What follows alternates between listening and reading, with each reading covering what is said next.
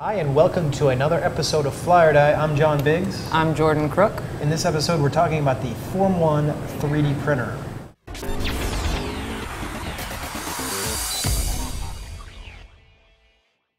So, 3D printing is the new 2D printing. Is that what they say? Well, I don't know. 2D printing has been out for a while, so I think we should give People are really into it. So what these are things made with the Form 1. Now, to explain the difference here, we're going to have to show these things. This red guy was made with a MakerBot. This clear guy, which is clear plastic. Are they all clear? Right now they're all clear. They have a gray resin that you can get, but it's not available yet. Okay. Is made on the Form 1. Now, if you'll notice, the way the Form 1 works is that it actually shoots resin with lasers. Wow. The resin hardens because of the UV light, and it creates little sculptures. Whereas the MakerBot sort of draws a picture out of plastic, and it builds up the product slowly but surely. The best thing about the Form 1 is you can make crazy stuff like this. Now, this is one of the most complex things I've ever made, and it came off without a hitch.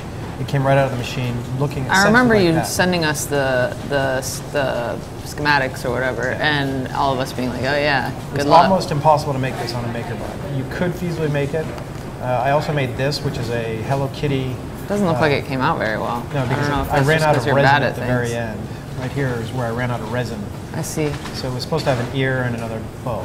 Okay. So the price difference, right? The Form 1 is $3,000, Yep. and the MakerBot is $2,000. Yes. So which do you prefer? You said that the Form 1 was kind of harder, though. So the way the Form 1 works is you actually print this plastic rubbery thing, and then you dump it into rubbing alcohol, isopropyl alcohol, to cure it, to harden it. So out of the box, you can't really use it because it's kind of still sticky. You can still sort of feel that as well on the surface, but this curing process hardens it completely.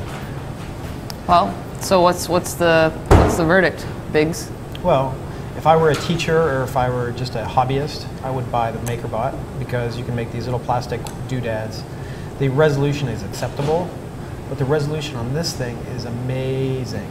And it's essentially the same number of lines, quote unquote, that you have here, but the way that they're put together and the way that the plastic structures itself in this thing is really, really nice. I think the Form 1 looks cooler too. It does look cooler. It looks much more professional than the wooden MakerBots of old. The MakerBots are getting far more interesting now, but the Form 1 looks like something that comes out of the future, whereas the MakerBot's it's like a toaster with a platform on it. Right. I'll give it a fly too. I think that 3D printing is exciting, and I like that there's some competition heating up, so I'm all for it. All right. So we have 2 flies for the Form 1 printer. I'm very excited about this product. It's actually a lot of fun. We can make a little plastic Mobius strip / Stormtrooper. Excellent. My dream come true. This is Fly or Die. Thanks for watching.